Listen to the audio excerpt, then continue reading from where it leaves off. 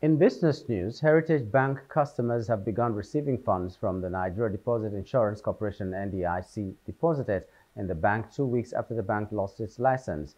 The Central Bank of Nigeria on Monday, June 4, revoked the license of Heritage Bank plc with immediate effect following breaches of banking legislation.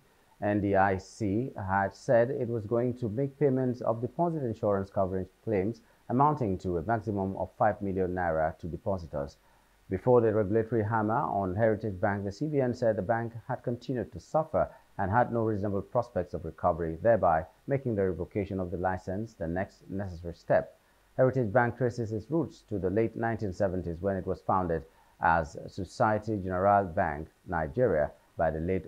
Hello, hope you enjoyed the news. Please do subscribe to our YouTube channel and don't forget to hit the notification button so you get notified about fresh news updates.